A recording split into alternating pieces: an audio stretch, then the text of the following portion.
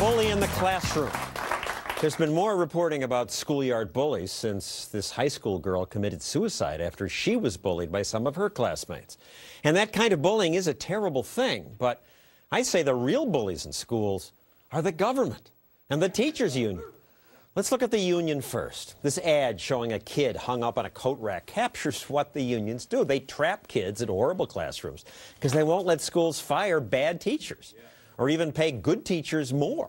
And they've been ruthless at killing off competition from non-union teachers.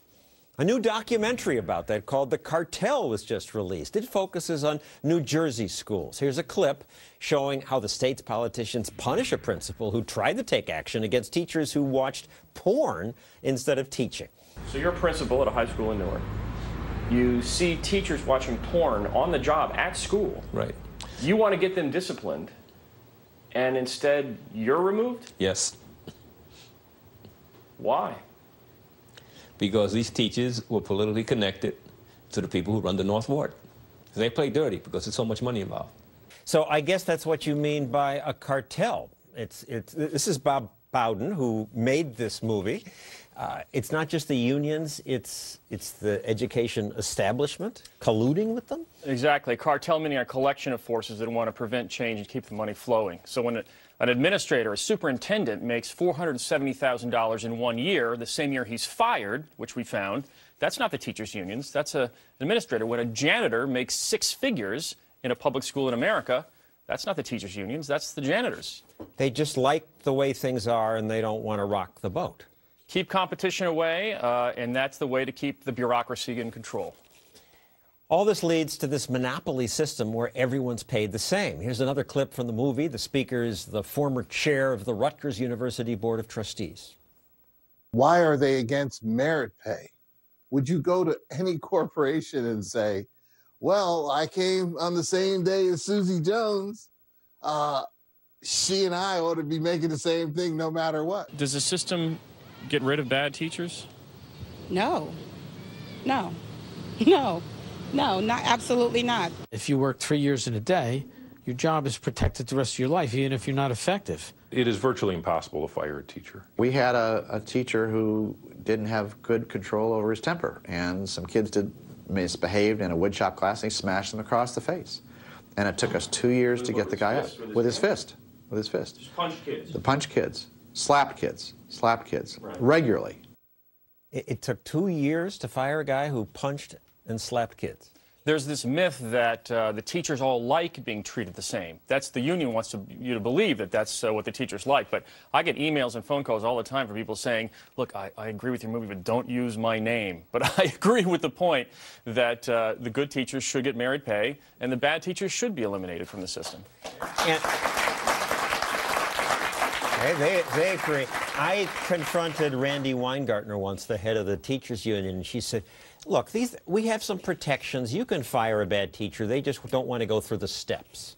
Right. Well, for some reason, no one seems to go through the steps. We looked at entire counties where not one teacher in 70 school districts over a 10-year period was fired. Not 1 out of 10,000 shown in our film, and lots of examples like that. And why they don't go through the steps is not just a New Jersey issue. It's true in other states. I have this chart that outlines all the steps you have to take to fire an inept teacher.